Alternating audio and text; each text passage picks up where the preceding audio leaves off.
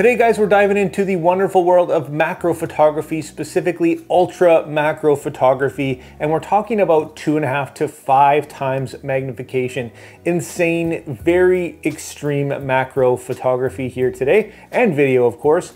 And to do that, we're going to be looking at the Laowa 25mm F2.8 2.5 times magnification.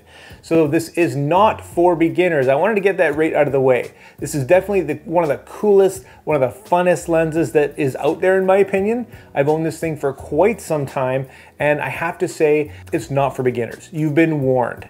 If you think you're gonna buy this lens, jump into macro photography for the first time and get some great results on day one, unfortunately you're gonna be sadly mistaken. So it does have quite a steep learning curve, but man is this a cool lens. So I thought we'd just go through and just share my experience with it and show you the use case and just how to operate this thing rather than getting into all of the technicals and whatnot. It is one of the coolest and the most fun lenses that I own, I have to say. And if you are a subscriber, you know that I love macro photography. This thing just takes it to the next level. And to prove that to you, right here in my hand, if you can see it, it is a tiny, tiny, tiny piece of pepper. This is a little ball of pepper here. And the cool thing about macro is that it takes random everyday objects and just makes them interesting. Pretty much anything. So this is what that little piece of pepper looks like at 2.5 times magnification. Pretty cool. And here it is at a higher magnification going up. And as you can see, the depth of field that we're dealing with here is insanely shallow, fractions of an inch. So needless to say, this lens is incredibly tedious, frustrating, difficult, and extremely rewarding to use. So first let's talk about the build of this thing and have a look physically. Now it is kind of built like a tank. It's got a metal construction and it does extend as you change the magnification. This is a completely manual lens, so there's no autofocus. In fact, there's no connection to the camera whatsoever. So it doesn't know what aperture you're using. That's completely set on the lens itself. It doesn't know anything. As you extend the lens here, the magnification does increase, and it does have some nifty magnification ratios on there to see exactly what you're dealing with. Next, we've got an aperture ring at the top here, and that's going to allow us to go from f2.8 to f16, and it's got nice hard stops, feels pretty good. And overall, the lens construction is quite good. On the back, there's a metal mount with no rubber gasket for weather sealing protection.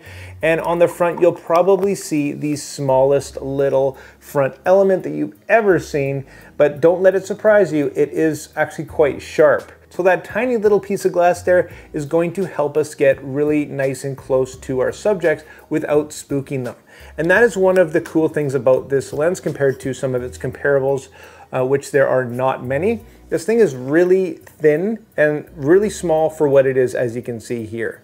Now the overall size again does extend as you change your magnification, and with that is going to change its fixed working distance.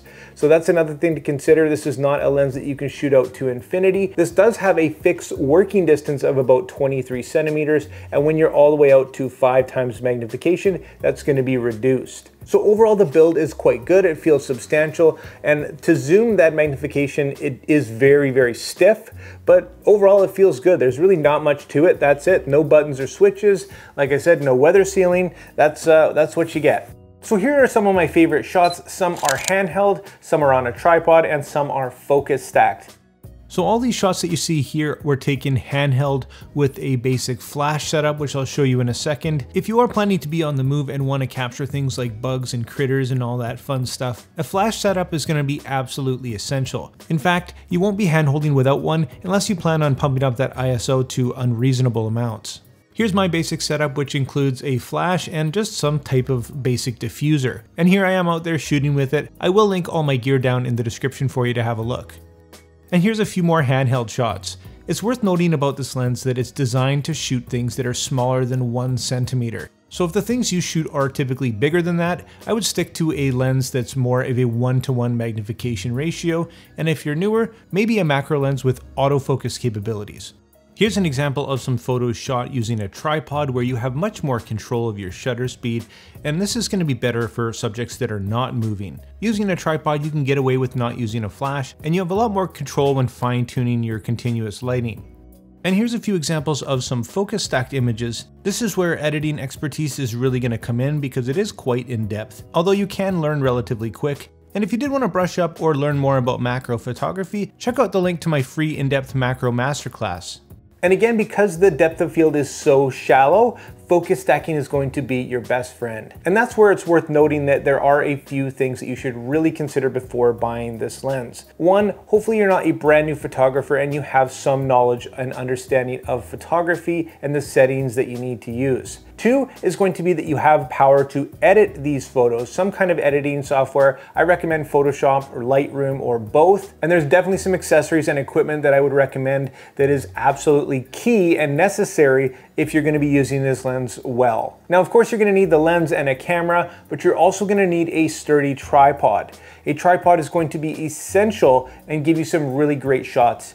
It's also going to allow you to focus stack, and to do that we use something like a macro rail so that you can adjust your focus moving forward and backwards ever so slightly, taking several photos and then stitching them all together for an awesome result. Like I said, if you think you're going to pick this thing up with absolutely no experience and no gear to help you out, you're not going to get great results.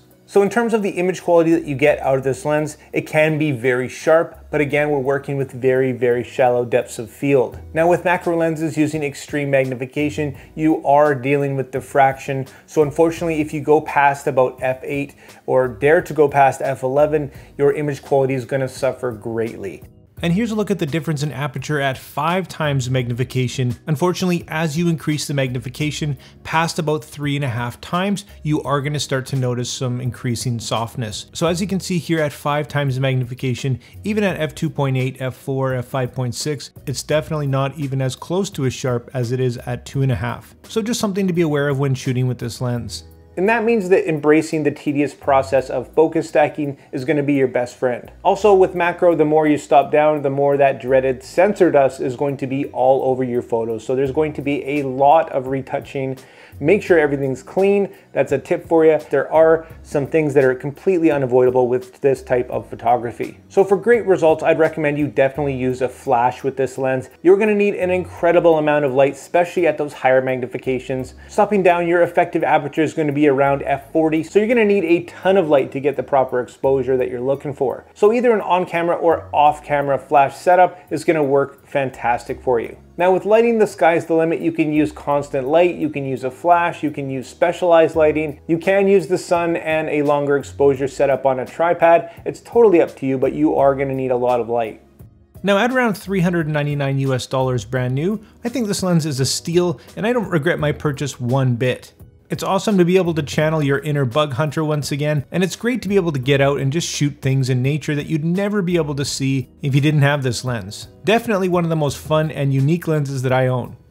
And there's my thoughts on the awesome Laowa 25mm F2.8 2.5 to 5 times magnification, a crazy fun and very tedious and rewarding lens like you saw. Guys, if you did want to pick this up, I will drop affiliate links for you down in the description. It's available for a ton of different mounts, not just the Sony that I shoot on. So if you shoot Canon or Nikon or something like that, you may be in luck. Thanks so much for watching the video, guys. If you did enjoy it, make sure you hit that like and subscribe button, join the community, and like always, make mistakes, be yourself, and get out there and take some more pictures. See you next time.